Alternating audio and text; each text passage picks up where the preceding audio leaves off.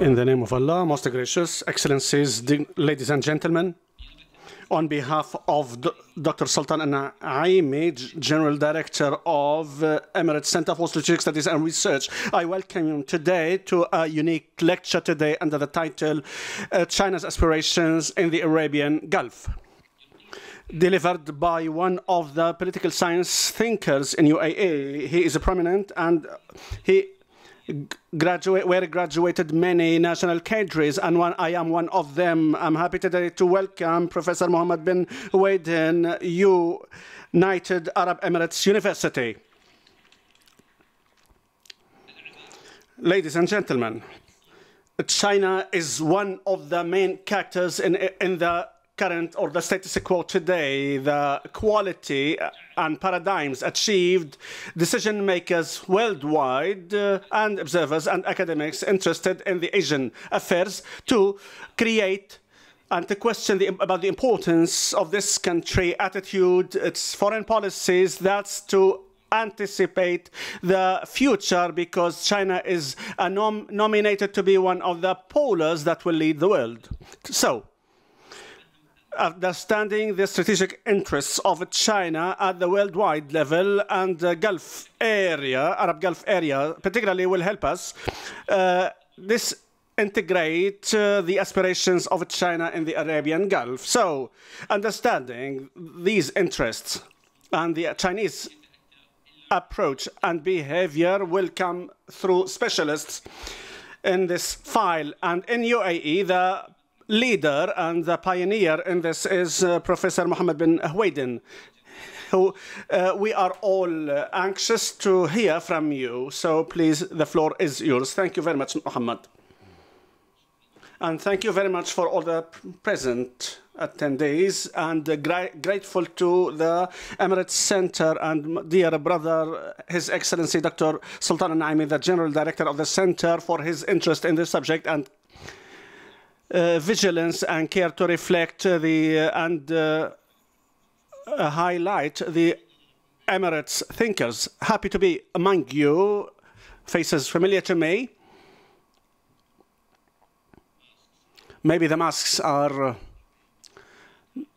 can't make me not able to recognize the faces, but 100% without these masks, 75% of your faces are familiar, either students or of my students or colleagues whom I appreciate highly in the field of thinking, analysis of politics. Today we are talking about not like any other state. We are talking about China. And you know, realize and aware of the size of China as I name it, and as it is named by some interested academics, is the superpower in the making. Superpower in making. Till now, it's not superpower, but the makings are already there. China, population is very, very significant, ambitious military army and force, significant industrial power, amazing industrial power, political power,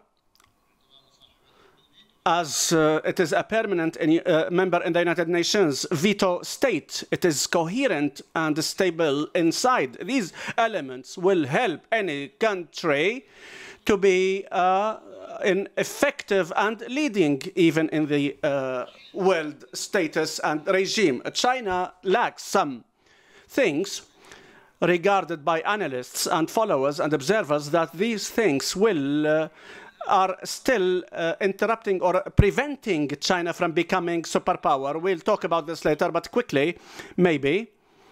The military power and might is still a regional military power, did not reach a universal or worldly power, and this limits its power to be superpower. In addition, the soft power is still limited and can't compare the soft power of United States of America, the prominent superpower now. But the Chinese are working on this, and it's thinkable, not ruled out they will reach this, but it takes some time. And China also lacks the model. They are working on this to find the model, to make themselves a model so that others follow. These are the sources of superpowers. The United States, as a superpower, is a model for many countries. China is not a model now, to some countries only, and its role is limited. So it did not reach this level to call it superpower. When will it be? It is a big question, $1 trillion question, but one day it will reach. Sooner or later, it will become. The Chinese know this. So they are clever and smart. And they are moving slowly but confidently, and they don't want to threaten anyone. This is the Chinese intelligence known by Mao Zedong. Taiwan, we will wait, Taiwan. Even if it takes 100 years, we will wait for Taiwan. Deng Xiaoping also said, color of the cat is not important as long as it catches the mice. People know where are they going. China knows where is it going and its destination. And what makes people today to be more careful about understanding China is that China has leadership represented in Xi Jinping, which is ambitious to go as far as possible and to take China to beyond Deng Xiaoping. Deng Xiaoping strategy, hide yourself. Now it's not hiding itself anymore. Now Xi Jinping era wants to show itself as a dreamer, and this dream will come true. And it's a glorious state, and wants to restore its glory. It's right, and all nations have the right to, as long as this will enhance their status in the worldwide regime, as long as they are not posing any threats to others. This is China. So, if this is China, how does China look at us in the Arabian Gulf, which is more important for us now? China, as I read it today, that is interested in the region, focusing primarily on the industrial aspect. Industry, economy. Economy is the primary concern of China now, and I can say to the 20 years to come. So I say that China is not to be feared now, according to my analysis and studies and researches. And I studied, and my whole studies focus on China. My researches all focus on China. And I can say that China is not fierce, is not posing a fear. It depends on a mutual benefit for the China and the country. Now, today, it is purely interested economically for and also the short and mid-term. After 2050, I don't know, it might be different. The Chinese said that 2049, China will rake in and restore its glory, and the Chinese dream will come true. When? 2049, as they say. Why is this date? Xi Jinping said that this date because China will celebrate and observe the passage of 100 years about the establishment of the Chinese Republic. And after 100 years passed, the status of China must be restored, and the natural Chinese status must be worldwide, global at that time. Will this dream be achieved? I don't know, but the Chinese are working on this. 2049 to achieve their ambitions in the world.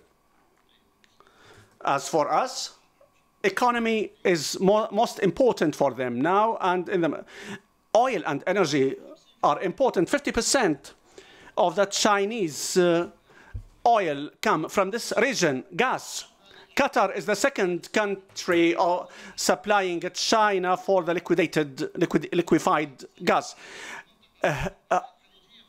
Sizable investments in the region, in energy, infrastructure, communications, transportation, communication technology, all these are important for China.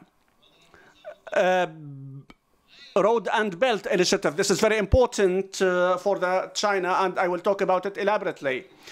But for trade and commerce, China regards this region to have more presence in the world through this initiative, Belt and Road Initiative, and the Gulf area can facilitate this connectivity, which is very important for Chinese trade through this initiative, BRI initiative.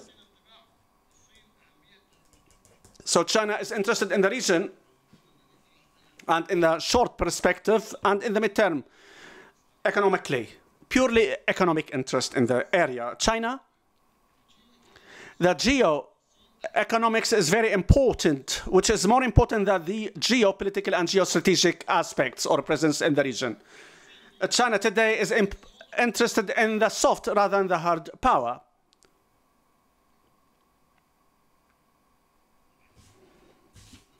We read and listen here, many people, and they are trying to scare us away and freak us about China. But people don't understand China. And sometimes people and researchers are exaggerating. Third, who is there in the White House? This will give you an impression how China is treated. In the White House now, a person who is tougher on China than Trump. Trump used to be tough, but Biden is tougher than Trump in dealings with China. And if you don't believe me, read Rosh Doshi book, read it. And he is responsible for the Chinese file in the White House. And the book is everywhere in the libraries and bookstores, the Long Game book. It is issued in 2020, Rosh Doshi, which is entitled The Long Game and China.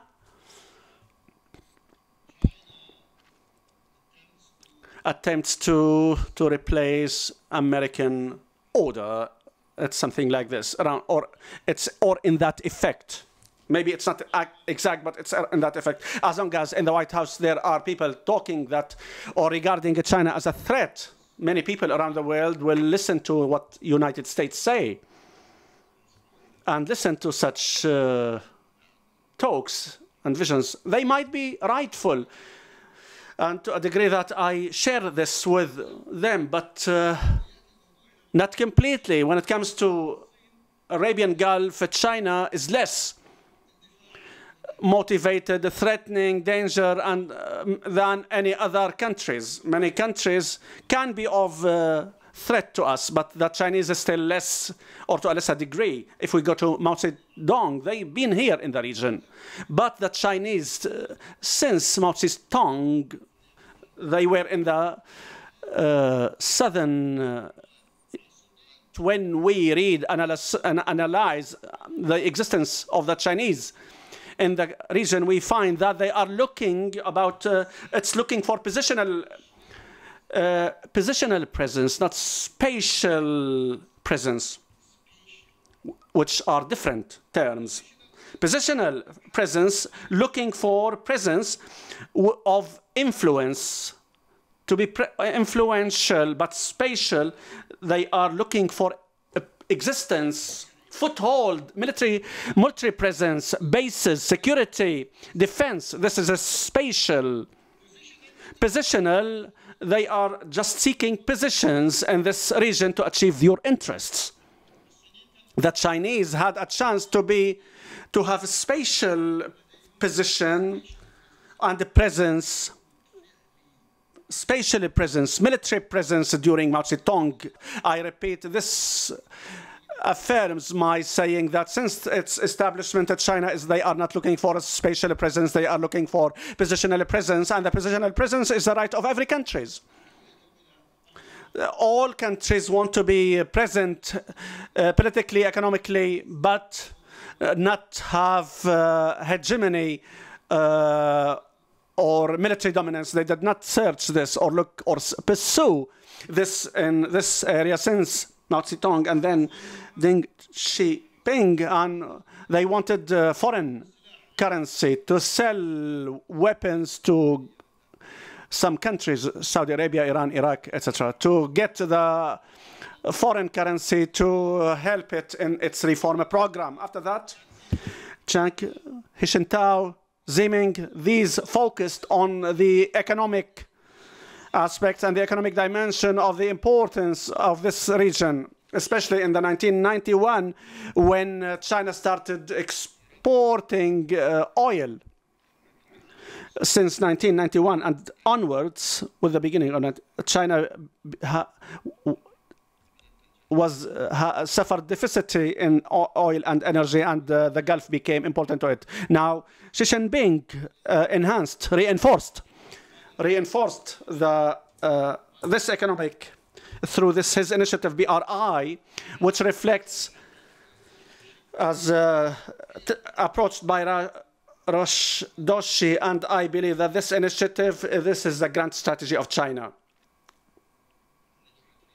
And if it succeeds, Americans are stipulating to and doing everything to weaken and fail this initiative, because this will interrupt the Chinese dream. But, so, we understand now that the main concern of China is economy. So what does China want from the region here? What does it want from us? As long as it wants economy, so security and stability in this region is a Chinese demand. Security, stability of this region is a Chinese demand. China doesn't want fear, threat, instability in this region, because it is benefiting from this region economically, investments, oil, trade, moving to China. So it wants Hormuz Straits to be open.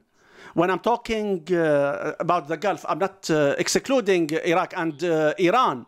They are part of the Chinese perspective to the region. So when I talk about the Gulf, I include Iraq and Iran, because Iran, they are not excluding these two countries. So this region important for China to be safe, security and stability. Doesn't want Hormuz Straits to be closed, or there are instability or military turmoils and battles in the region. China is expected to consume energy progressively till 2050 to achieve that Chinese dream. So not ready to waste this chance by instigating fears, problems, troubles, and instability in the region.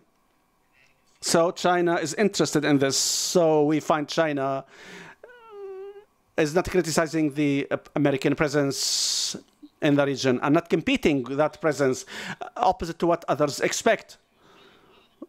China, many people say that China is competing. No. They don't think in this way. They are smart.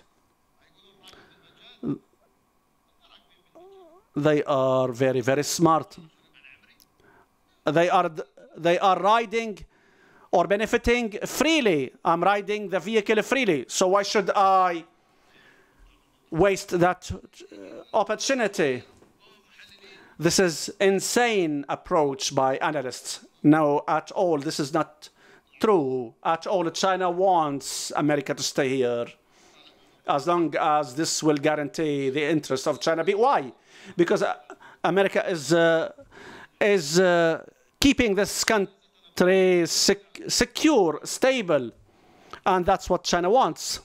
So the American presence here is very important for China, whether to protect Hormuz and the navigation movement, all also in combating the terrorist and jihadi groups. China fears these groups. China, Xinjiang is a province, and there are many people who are influenced by the ISIS and Al-Qaeda ideology. They don't want to have foothold. They don't want these groups to have any foothold that affect and impact China negatively. And you remember when the Arab Spring in the Middle East, the Chinese, they refused and they were scared and they closed the internet. Arab Spring would not appear on internet, the Chinese internet. If you write Arab Spring, it will not appear.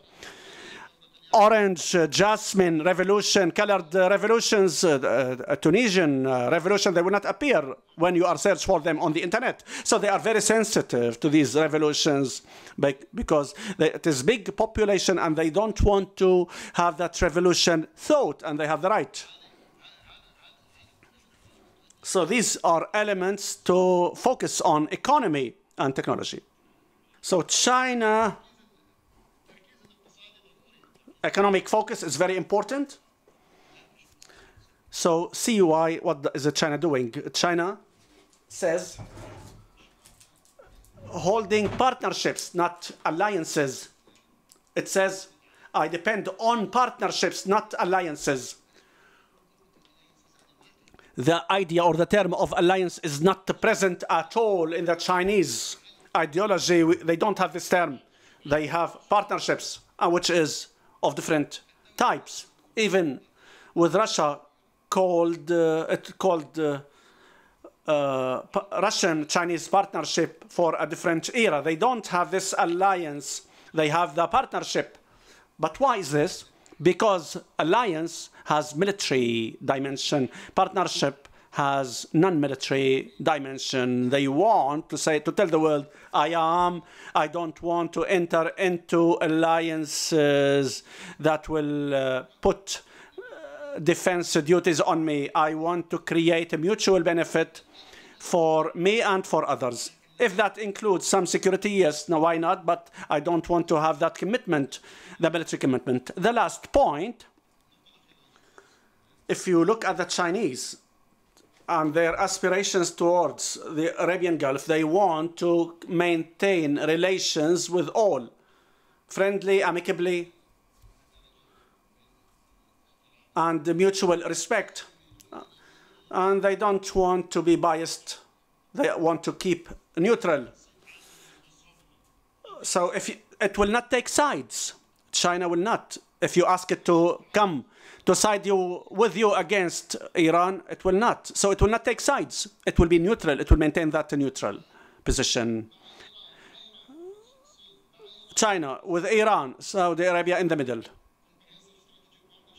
Comprehensive strategic partnership, and we will keep that strategic partnership with both sides. With Iran also, it is with Iran and the Iranian nuclear plan, but with the peaceful program with Iran.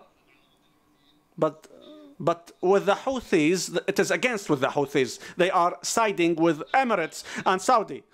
It is always on the line. It's a neutral. It wants to please all because it recognizes the importance of its interests in the region. It doesn't want to take sides against one another. And I keep now to Mr. Muhammad. This policy is really interesting. Thank you very much, Doctor, for this, which is really rich and deep. You talked about many things, that China is a superpower in the making. Many elements are makings to make China be effective in the world. Xi Jinping leadership and the importance date of 2049 to achieve its dreams and ambitions, the importance of the Arabian Gulf, economic importance of the Gulf for China, and China wants this region to be stable, and please all policy is also of interest to others. Let's focus on the BRI initiative, when we are looking at the line or this BRI on this map, this line doesn't pass through or go through the Gulf states. How can the Gulf states benefit from the developmental dimensions of this? As for this initiative, they know. They are as if telling they are traveling in a ship and they are building the ship while traveling. It's not complete yet. The building of this ship is not complete. You are building a ship while sailing. You are building, your ship is building while building. This is the BRI initiative. It's not complete. That's why it was called. Then they changed the name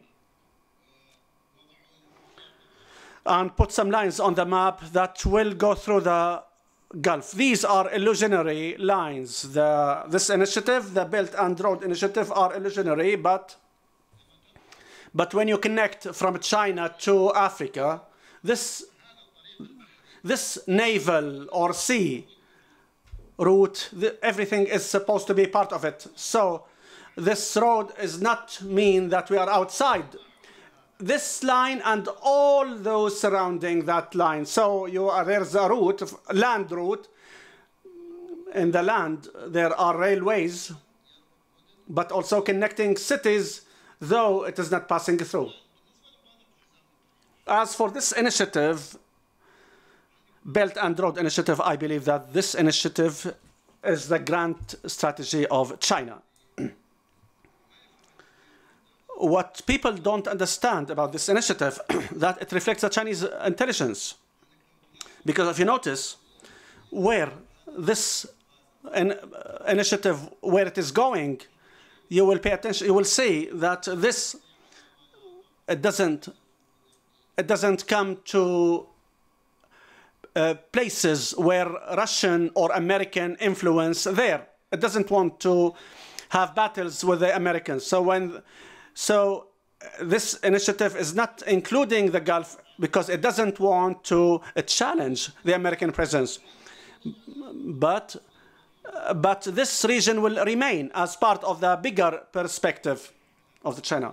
For example, Central Asia, there are areas, and it passes through areas not under the American influence. So China wants to create positional presence because the Chinese in the initiative are moving towards free, foreign, Western influence-free countries.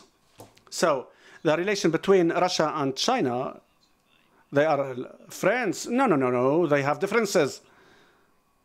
No. So it shows on the surface that they are friends, but the relations between China and Russia is not that much.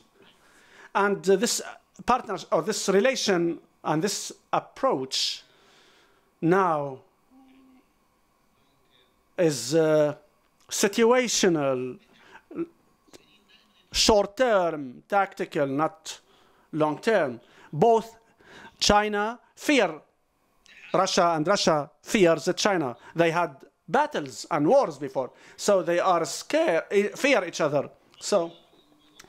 But they are clever. So when in that initiative they go or move away from the areas where Russia has influence, or America, and East or Southern East Asia is kept away in that initiative. So it doesn't want to challenge the American or the Russian influence.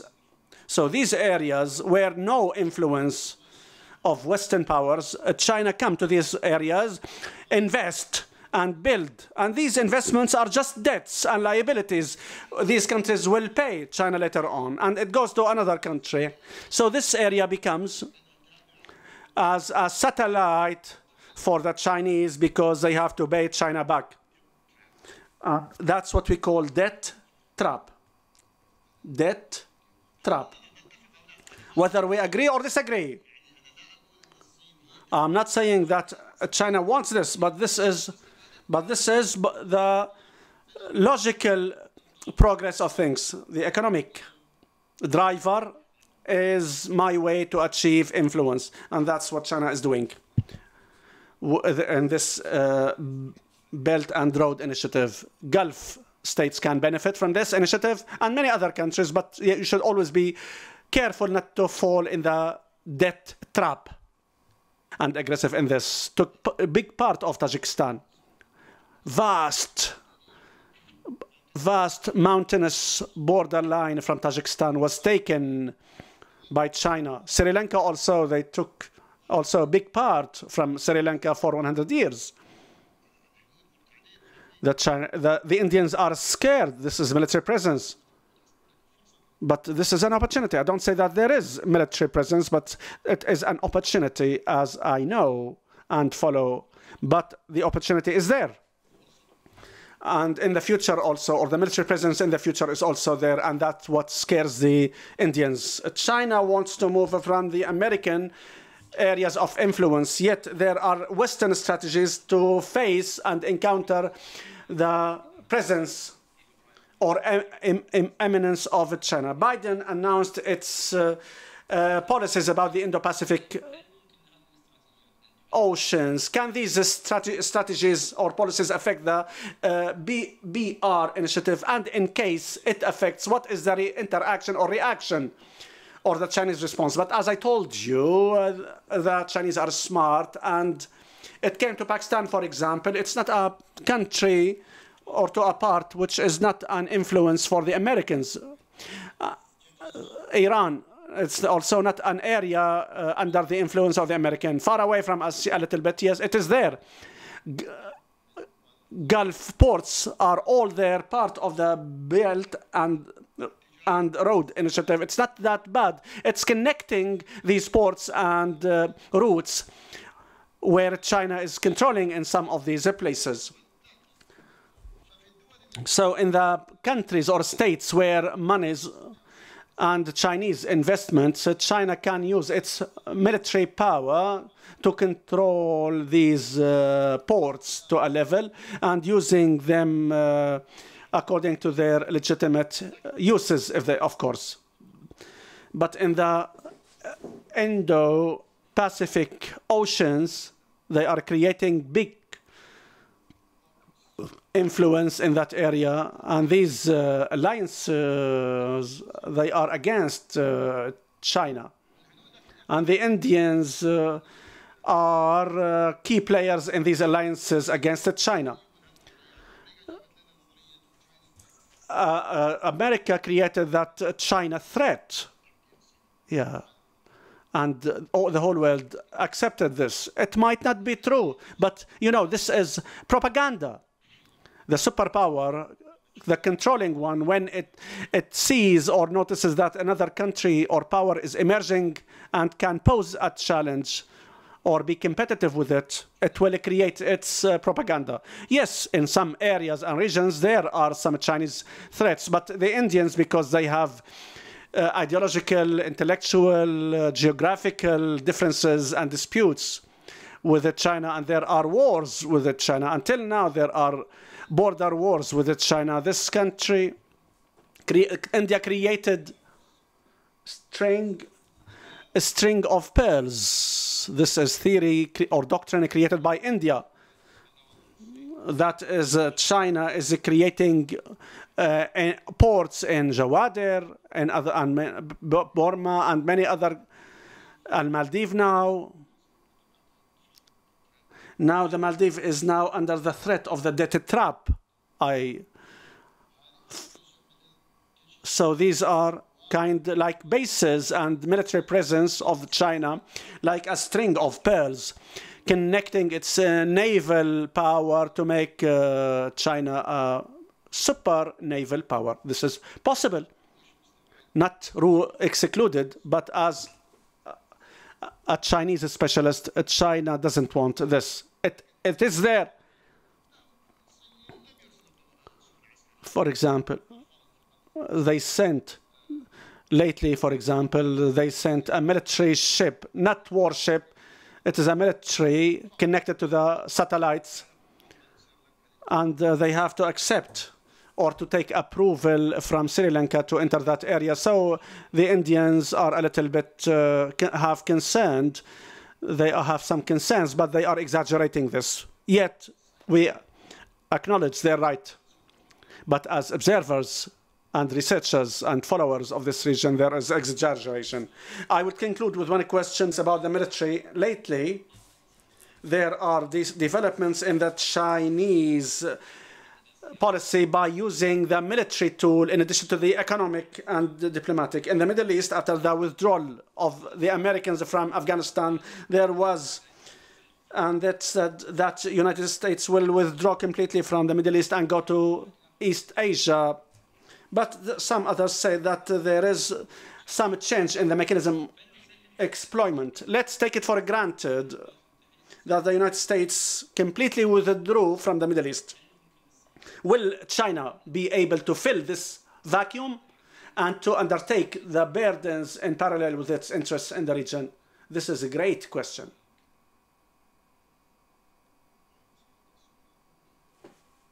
A great question.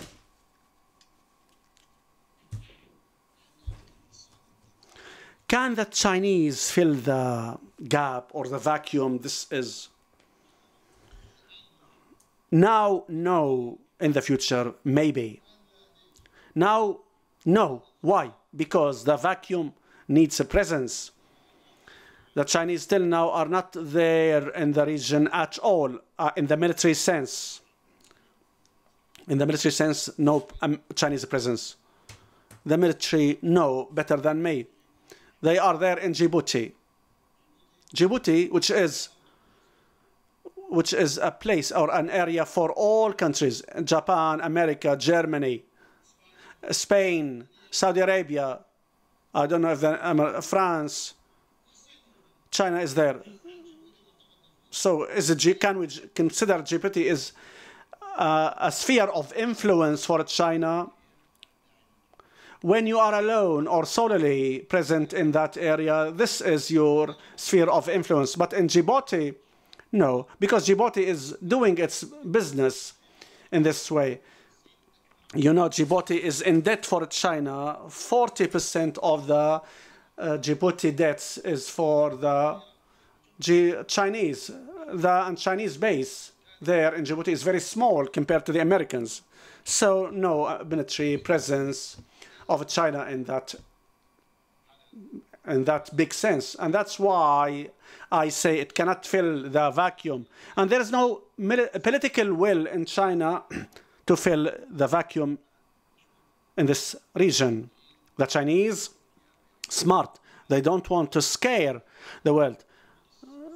They want to, they based on the philosophy of the peaceful development and the growth. They don't want to threaten the world from our development. Otherwise, Sparta, when Sparta invaded Athena, because Sparta was afraid of the emergence and the eminence and the development of Athena. And that book, Graham Allison, it's there in the book, he talked about. And there are emergence of countries, and where it studied in his book the major wars in the world, and he found that 80% of the world in the major wars because of in the fall of that trap of fear of, and he reached that there is no escape, that China and America one day will come and fall in that trap.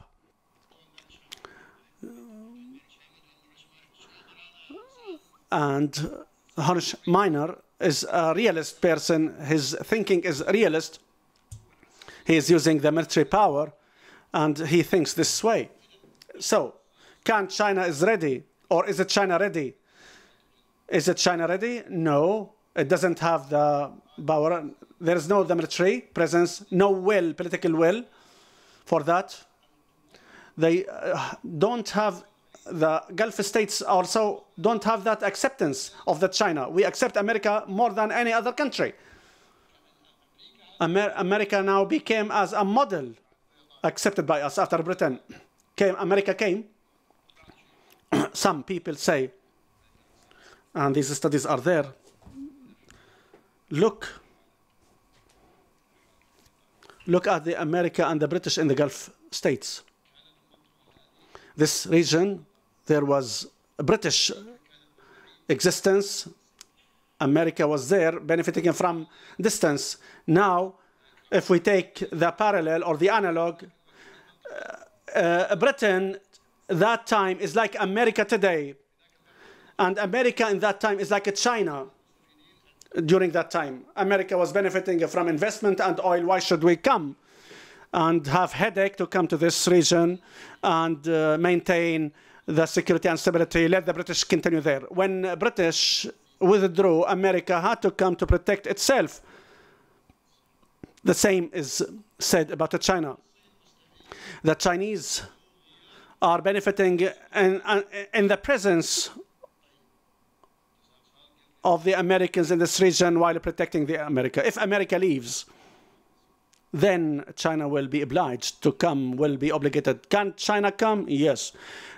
Does China have that potentials and capabilities? Yes. Two elements or factors that make me say that the Chinese might come to this region. And these two factors, first, if China continues in its big need for oil and energy exported from this region, otherwise,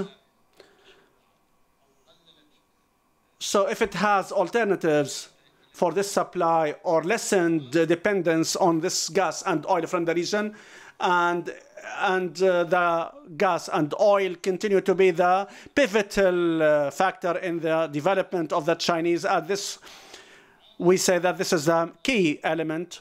And the second, if there is vacuum or emptiness and China had to fill it, will it come to defend the region? No, it will come here only to defend its interests. At the end, on his behalf, Dr. Sultan Naimi, the General Director of the Emarat Center for Strategic Studies and Research, great thanks and grateful thanks to our distinguished Professor Mohamed bin Huwaidin, and to you, dear audience. Hopefully we'll meet again on other lectures, in other lectures. Thank you very much. See you soon in other lectures.